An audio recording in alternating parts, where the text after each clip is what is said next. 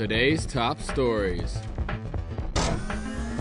54 Islamic student societies of universities throughout the country issued a joint statement yesterday, criticizing the performance of the principle-ist-dominated ninth government in the past 4 years for being negative and impossible to defend, and emphasizing that President Ahmadinejad must step down. The students say, quote, "Today, after nearly 4 years of Mr Ahmadinejad's government's term in office, once again based on everything that has befallen our country and nation during this period of time, we announce that the performance of the ninth government has been negative and impossible to defend."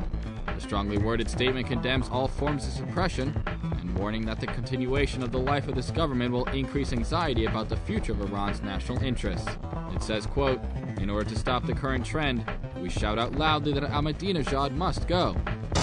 The World Baha'i News Service reported yesterday that 7 members of the Baha'i faith, who have been detained in Iran for nearly 1 year, may face a new accusation. Thursday marks the 1-year anniversary of the imprisonment of the 5 men and 2 women, who have not been formally charged and been denied access to their lawyer, Shireen Abadi. According to the report, their families have recently been informed of a possible new charge, of being the corrupt on earth, which is punishable by death. Meanwhile, Christian Solidarity Worldwide yesterday called on Iran to release 2 Christian women being held in Tehran's Evin prison.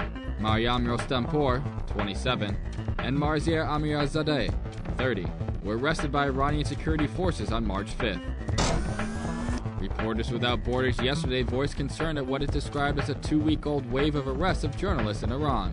According to the Paris-based press freedom watchdog, 2 more Iranian journalists have been arrested in the past 2 weeks, bringing the total number of journalists and bloggers being held in Iran to 15, including 2 women.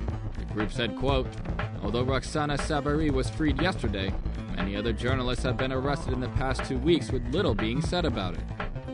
These stories and more at televisionwashington.com.